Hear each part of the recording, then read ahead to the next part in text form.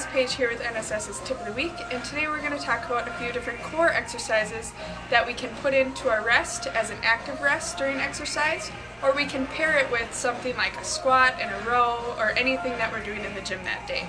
A few of those core exercises are a toe touch crunch, a side crunch with our feet elevated, an iso crunch, and a slow motion flutter kick. The first one we're going to demonstrate is the toe touch crunch. So we're going to go down onto our back, legs in the air as straight as possible, and we're just going to reach towards our toes. You don't have to touch your toes, but just reaching towards, shoulders come off the ground, and feeling a nice crunch in the midsection. With that one, we want to do about 10 to 15 of them per set.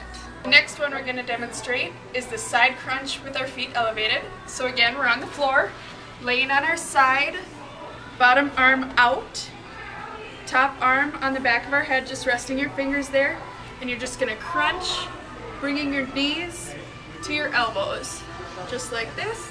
And again, that one is going to be about 10 to 15 per side. Third exercise is an iso crunch. So going into a similar position to that toe touch crunch, back against the floor, knees up into 90 degrees, and you're just going to raise your shoulders up off the ground and hold this position for anywhere from 10 to 30 seconds. And the last exercise we're going to demonstrate is the slow motion flutter kick. So again, back on the ground on your back. You're going to start one leg in the air, one foot slightly off the ground, and you're just going to switch, hold for a count of 1 to 2, and switch, just like so.